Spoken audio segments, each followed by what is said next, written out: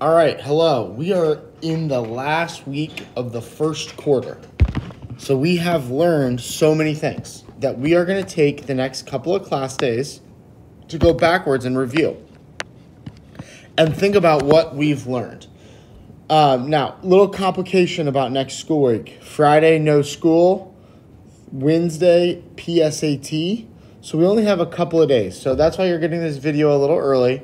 We're going to spend Monday and Tuesday reviewing. And then on Thursday, I am going to give you a short assessment going over the concepts. There will be 2 questions from each concept. So like for Unit 1A number system, A numbers, there'll be 2 questions. So we've learned 4 different concepts. So there'll be a total of 8 questions. Each concept will be graded out of 5. It's a mastery-based scale on how well you're doing on it. A 5 out of 5 is everything looks really good. A 4.5 out of 5 was like really, really, really good, but a couple of little mistakes. So it's going to be an 8-question assessment. Now, it's going over everything we've already learned. So this is nothing new. We're going back and re-talking about what we've already talked about. This video is going to help you review that. We will have practice problems on these items all week. You'll be receiving those on Monday and Tuesday. There'll be some in Schoology and some on paper.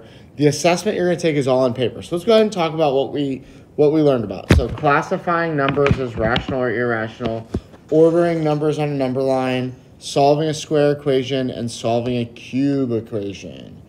All right, so rational versus irrational. I do want to just take a quick second to remind you, okay, that rational is any whole, fraction,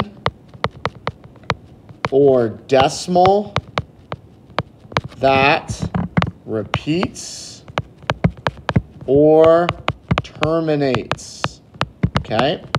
And then irrational would be things like pi and the square root of 75, where it's not a whole number. We'll talk a little bit more about that as the video goes on.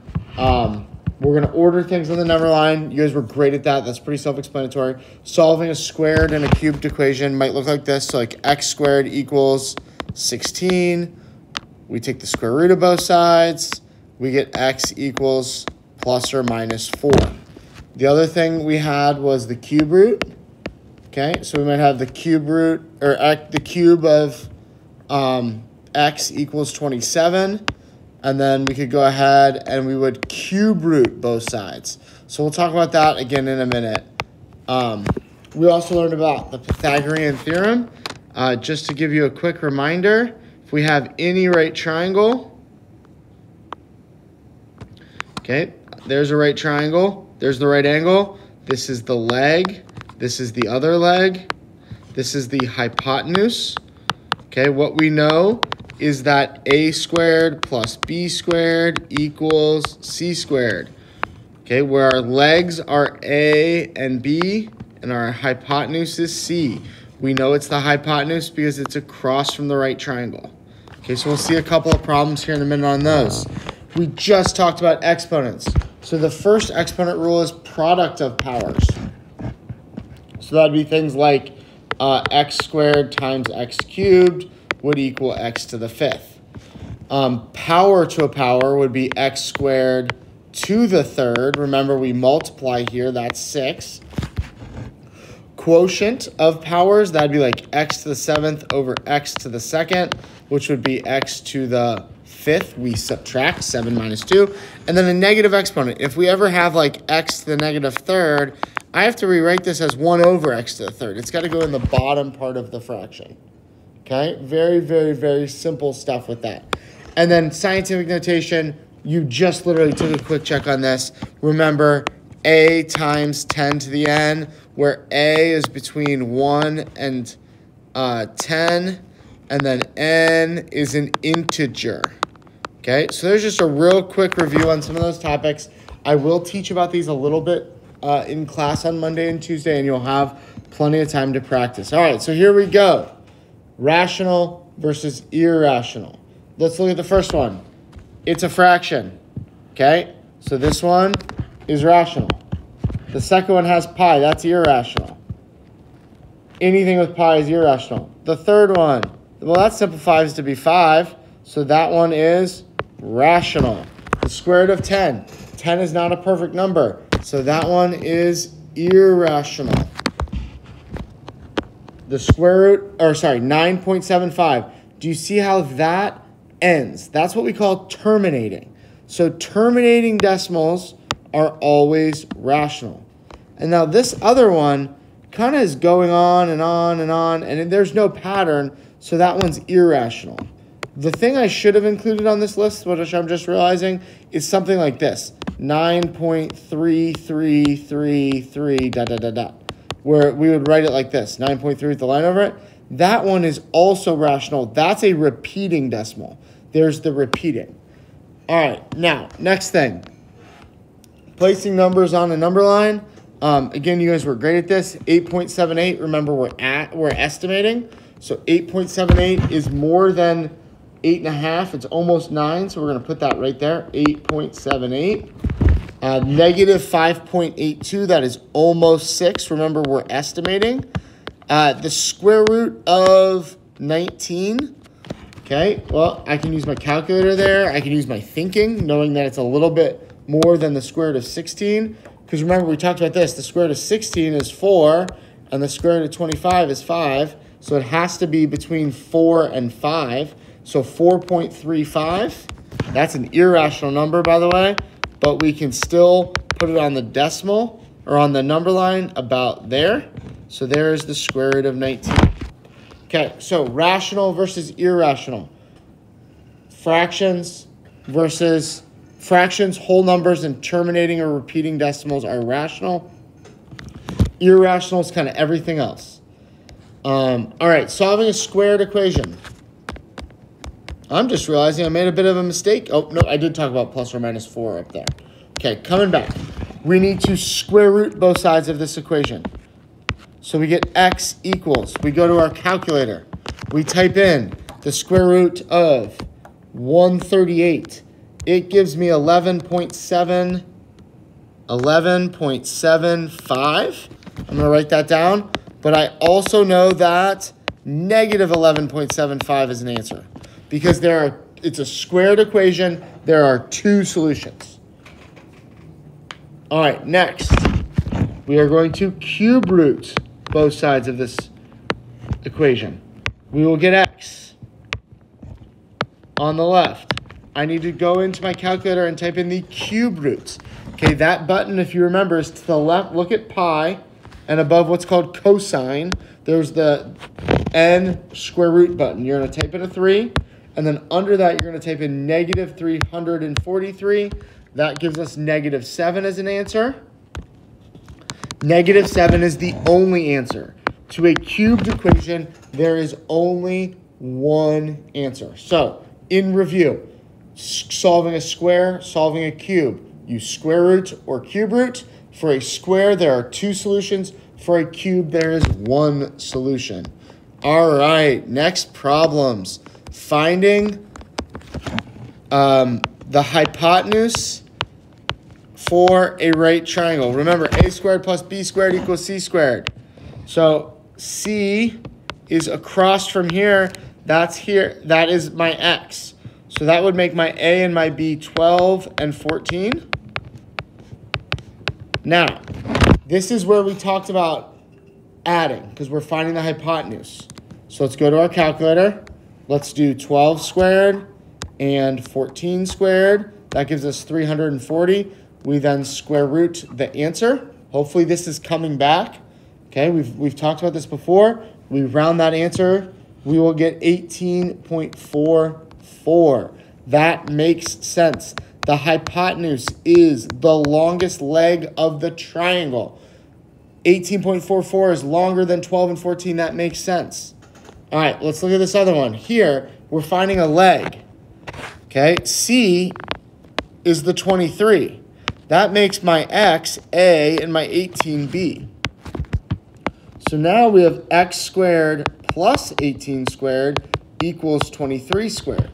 This is where we're going to end up subtracting because the leg is going to be smaller than the hypotenuse. So what we have to do is subtract the 18 squared over. You guys struggled only with deciding if you were subtracting or not in the middle of the problem. So now I'm going to go in to my calculator and type that in. I'm not sure what happened there. 23 squared minus 18 squared. 23 squared minus 18 squared. It gives me 205. And then, just like before, we square root. So we get x equals the square root of 205 is 14.32. Does that make sense? Yes. Okay. 23 is the hypotenuse. That's longer than 14. This makes sense. All right. We add the squares together when we're finding the hypotenuse. We subtract the squares when we're finding a leg. All right, next problem for Pythagorean is determining if the triangle is right. We struggle with this problem a little bit on our assessment for this. A lot of kids went, yeah, that looks like a right triangle to me, drew in the right triangle symbol and said, I'm good. That's not good enough, okay? 10, we have to put it into the Pythagorean theorem. C is always going to be the longest side. So I'm going to go ahead and say 10 squared plus 14 squared equals 20 squared. Now, this is where we go and we check it. We're going to put the left side into the calculator, the right side into the calculator, and see what we get. So 10 squared plus 14 squared equals 296. 20 squared equals 400. So 296 does not equal 400. Okay, so the answer to my question is no, not a right triangle. Okay, this is not right because it does not fit the Pythagorean theorem. All right, find the length of a segment on the coordinate grid. Okay, this is simple. We draw a triangle. We make it a right triangle. Because if we make a right triangle, we can calculate this distance by making xy the hypotenuse to a right triangle. So this length over here is 2. This length is 7. This is our C. This is automatically a right triangle, making that C. So we have 2 squared plus 7 squared equals C squared. Now we can go to our calculator and we can solve this. We can figure out what's the answer. So 2 squared plus 7 squared is 53. We square root the answer. We get 7.28. So the answer, xy, is equal to 7.28. And that makes sense. Okay, Pythagorean theorem, a squared plus b squared equals c squared. When we're finding a hypotenuse, we're going to add the squares together before we square roots because that is going to make it larger. When we're finding a leg, like in number 2, we're going to end up subtracting. All right, exponent rules. Okay, these problems are slightly challenging, but we can do them. We got to remember what we're doing here. Okay, so I always reorder things next to each other that are like. So I'm going to move my 3s and my 5s next to each other. Really, I should have put my 3s first. So let's go ahead and fix that. If I have 4 3s and 7 3s, I have 11 3s. We add the exponents here. And just like we did with the 3s, if I have 2 5s and 5 5s, I have 7 5s. So that is our simplified answer. Okay, right here. That is simplified. We have one of each base. Now, the second week we talked about this, I threw in some coefficients, the 4 and the 5, and some variables. Same process. Write what's next to each other, or what's like each other next to each other. So 4 times 5 times x to the 5th times x to the 7th. So what is 4 times 5? Well, so many kids were trying to apply the properties of exponents, but we're just multiplying. 4 times 5 is 20. And then x, how many x's do I have? 5 x's and 7 x's. I add those together and get 12 x's. Okay, so just like on the other one, we have completely simplified this. All right, now power to power. This is where we multiply the exponents. Don't forget, everything needs an exponent, including that 8. So I'm going to take the 2 times the 3. Remember, this 3 out here is going to multiply everything. So I'm going to get 6 2s, 12 5s, and 3 8s. Because 4 times 3 is 12. 2 times 3 is 6. 1 times 3 is 3. That is completely simplified. All right, now, exponents and coefficients and variables gets a little confusing. Don't forget that 5 has a 1. We still have to multiply each of those things on the inside by 2. So 1 times 2 is 2. 3 times 2 is 6. Now, not simplified. Okay, before on the previous problem, we would leave 2 to the 6th power, and we were okay with that, and 5 to the 12th. But here, when we have variables, we want to simplify that. So what is 5 squared? Well, it's just 25. So this is our most complete answer. All right, quotient of power. When we have quotients, when we do quotients, that means divide. When we're dividing things with exponents, when they have the same base, we can simply subtract their exponents. So we should have 11 to the 5th times 12 to the 3rd. 7 minus 2 is 5. 5 minus 2 is 3. Same thing here with our x and y. It doesn't change anything. We're simply going to subtract the exponents of the like bases. So we're going to end up with x equals 5. Sorry, not x equals 5. X to the 5th. Y to the 2nd. 7 minus 2 is 5. 5 minus 3 is 2. Okay, now here, this last example, this is kind of what gave us the most difficulty, is the negative exponents. Hopefully, we're going to start to kind of figure this out and be okay with it. That 7 is still going to multiply. So we're going to end up with a to the 21st. 3 times 7 is 21. Negative 2 times 7 is negative 14. Now, this is the case where mathematicians say, I don't like negative exponents. But you guys struggled with this because you always wanted this some of you either wanted to send something to the bottom, even when there was no negative exponents, or you were sending the wrong thing or whatever.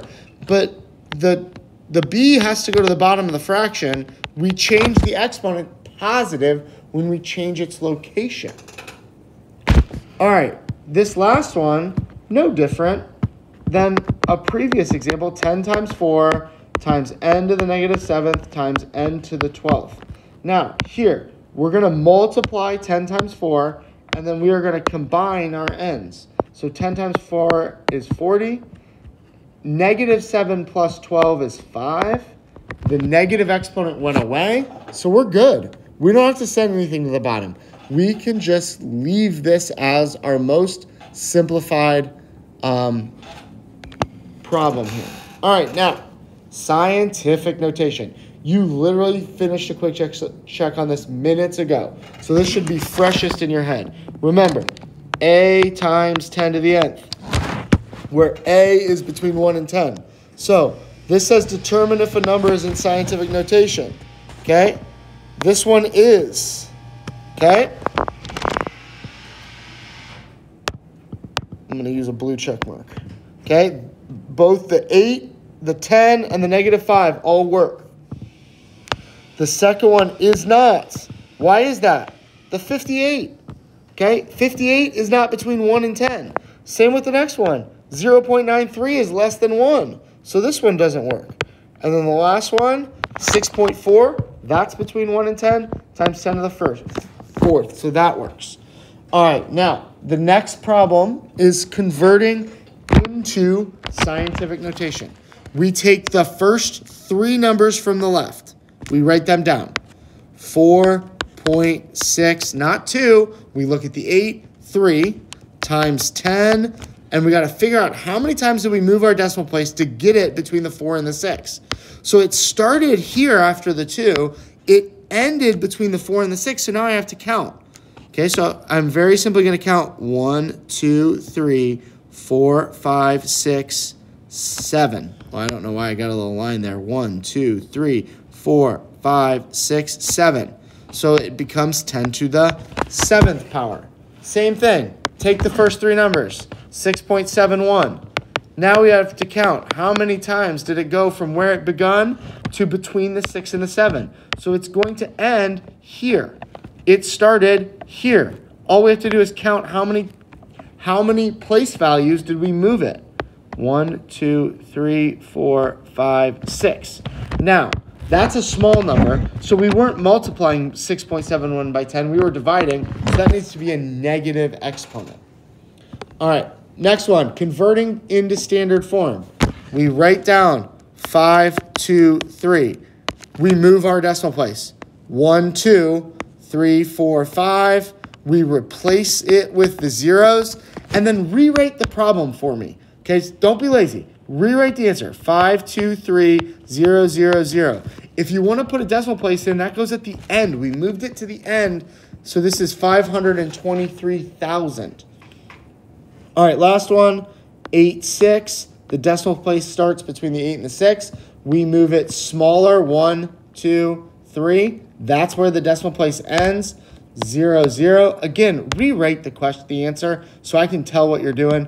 0.0086. Very, very simple. All right, now, last type of question is going to be a determine how many times greater. Okay, so when we're determining how many times greater, we are going to divide. So this says determine how many times greater the population of Kentucky was than the population of North Dakota. So Kentucky's got to go on the top. North Dakota has to go on the bottom. Okay. We go to our calculator, we do the division, we round our answer to the nearest tenth. So 4.47, remember, hit the fraction button first, times 10 to the 6th, divided by, I got to flip back here, 7.62, times 10 to the 5th. We're rounding to the, that's wrong, 5th. So to the nearest tenth, this would be 5.9 times larger. Okay, great job following along. Listen, I hope you listened to my words and you followed along and you wrote. Look at all we've learned in the first quarter. Remember, test coming next week. 2 questions. I gave you kind of 16 questions here, 4 by 4. 4 concepts, 4 questions. I will be selecting 2 from each concept. You will be getting a 5-point grade on your mastery of each concept out of 20. Okay, this is not meant to be a punitive thing that like knocks your grade down, but it is meant for us. The whole purpose is go back and remember what you learned because it matters. In high school geometry, in 2 years, they're going to expect you to know the Pythagorean theorem and be able to apply it. So it benefits you to learn it again now. All right, well done today.